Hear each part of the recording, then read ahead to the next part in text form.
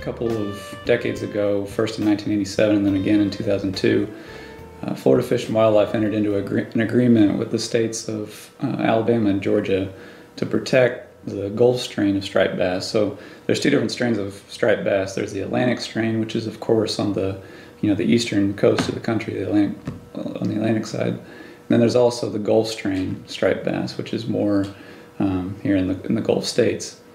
And so we entered into this agreement saying that we're going to try and continue the existence of this species.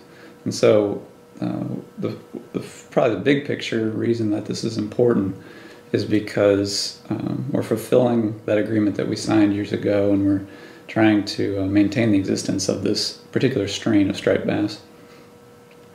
And then really one of the other reasons this project is important is because there's very few things that fisheries biologists can do to directly improve fishing for the public, and stocking fish that live is one of those ways. And so, when we go up to a boat ramp and we see anglers that have harvested, or they say that they've caught some striped bass or white bass, that excites us. That gets us pumped, because we know that without our stocking program, these fish can't naturally reproduce. So without us, the fish wouldn't be there.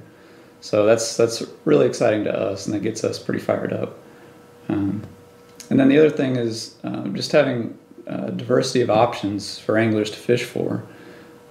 North Florida is really unique in that we have so many different sport fish that you don't see in other parts of Florida, in peninsular Florida. We have shoal bass, we have Swanee bass, we've got yellow perch and dead lakes that most people don't know about. We've got the white bass, striped bass. There's a whole plethora of different game fish species up here that anglers can go for. And if you think about just humans in general, we like seasons, we like diversity, and these fisheries are they can be year round, but they're also strongly seasonal. For striped bass in particular, they're very strong in the summertime and also in the wintertime, like we are right now. And we get a lot of anglers that really like these fisheries. They really crowd the boat ramps this time of year, and so we see its importance, and we know that we're making a difference for them.